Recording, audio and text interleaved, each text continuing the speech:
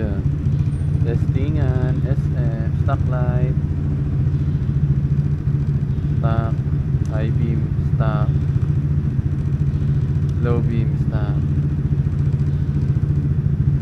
low beam, aux light,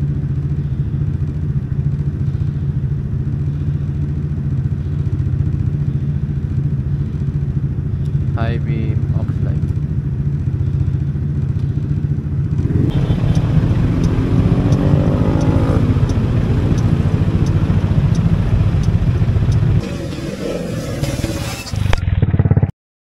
Ano nga ba ang maganda oil para sa bike natin?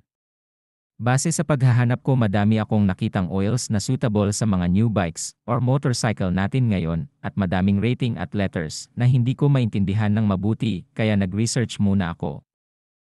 Base sa manual ng Kymco, ang recommend oil para sa bike ko is SA5W50J ASOMBPISN or higher. Ano nga ba ang meaning ng JASOMB at APISN? First, JASOMB is oil that is made for bikes that use separate oils for engine, clutch and gearbox. More likely this is for scooters. Sa scooter we are using engine oil for the engine and gear oil for the gearbox. What is APISN? To answer this question, API stands for American Petroleum Institute.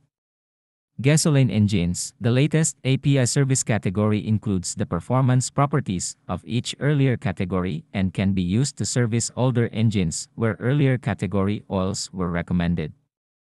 If you'll see that your engine needs APISN or higher, this means APISN is for current and for 2020 and older automotive engines.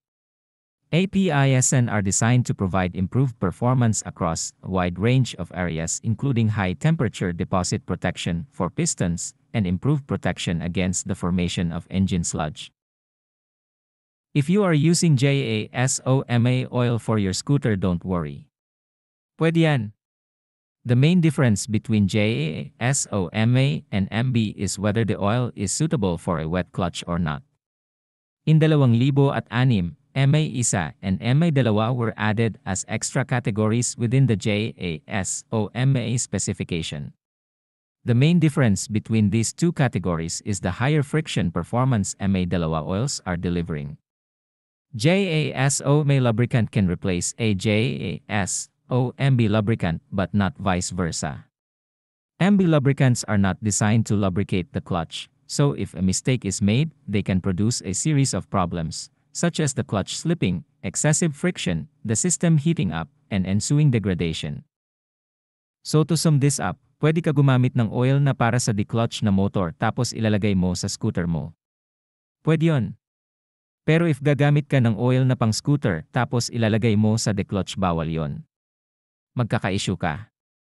Pero 2024 na. Baka naman pwede natin sundin ang standards na nilagay ng manufacturer ng motor natin, di ba?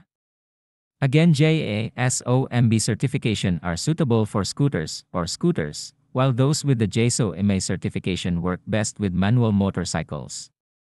Viscosity naman, can I use 10W40 instead of 5W40 motorcycle?